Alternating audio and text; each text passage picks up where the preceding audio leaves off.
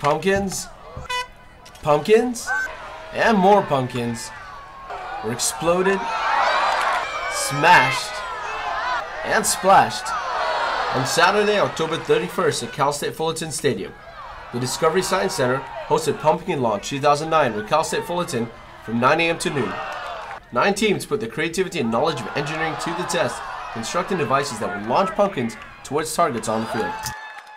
The highlight of the event was when the pumpkin lobber, designed by Cal State Fullerton biology major Bobby Malanga, had its turn.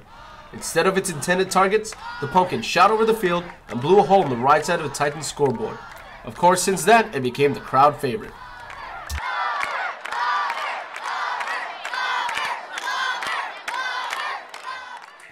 Eventually, the winners were announced.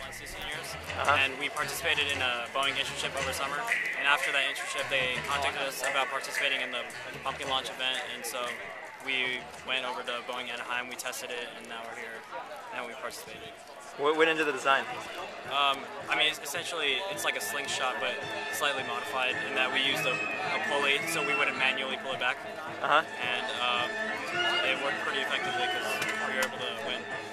Cool. And how do you feel? It's a good feeling because our work paid off. And the event was ended with a 9 pumpkin salute.